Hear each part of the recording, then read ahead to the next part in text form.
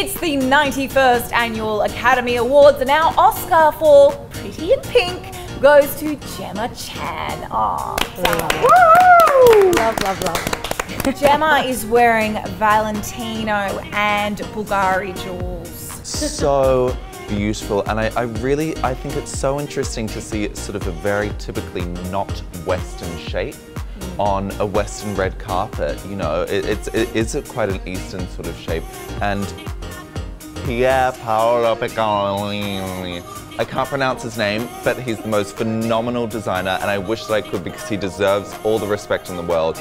I just also quite like that she, you know, has taken a parachute dress. I mean, this silhouette is not easy to wear. No. And to have it on someone who's really petite, it could envelop her, but she just really owns it and looks stunning. It looks expensive as well, that how it's flowing. Probably is. You know, I'm gonna assume that it might be.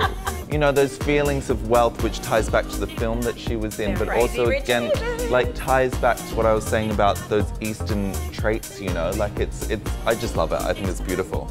And if you get a close-up on her eye makeup as well, her jewellery has that beautiful pop of green through it, and just on the inner corner of the eye line, you'll notice that they tie in that colour as well, which is just heaven. It also looks very comfortable to eat in. Absolutely. Like you can eat, drink, be merry in this dress, and it's got pockets. We haven't even talked about the fact that it has pockets. Yeah, that's every girl's dream. Congratulations, Gemma Chan. You are pretty in pink for this year's Oscars. For more of the most beautiful pink gowns from the 2019 Academy Awards, head to eonline.com/AU.